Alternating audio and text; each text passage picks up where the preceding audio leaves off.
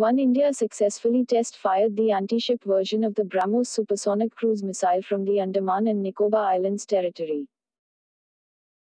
2. Branded as XP100, the premium-grade petrol was launched across 10 cities by Dharmendra Pradhan, Minister of Petroleum and Natural Gas and Steel.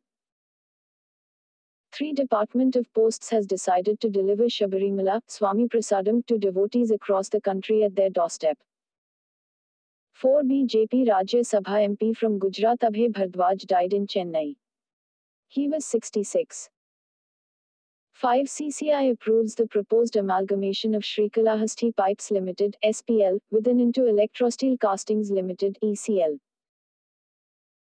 6. CCI approves acquisition of Rivigo Services Private Limited (Rivigo) by Spring Canter Investment Ltd (SCIL) through subscription of compulsorily convertible preference shares.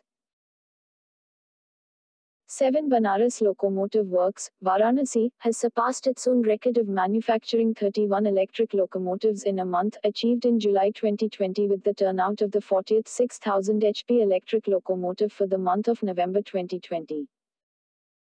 8. Ramayan Cruise Tour on the Saryu River in Ayodhya will be launched soon. 9. Arjun Munda, Union Minister for Tribal Affairs, launched the virtual edition of Adi Mahotsav Madhya Pradesh.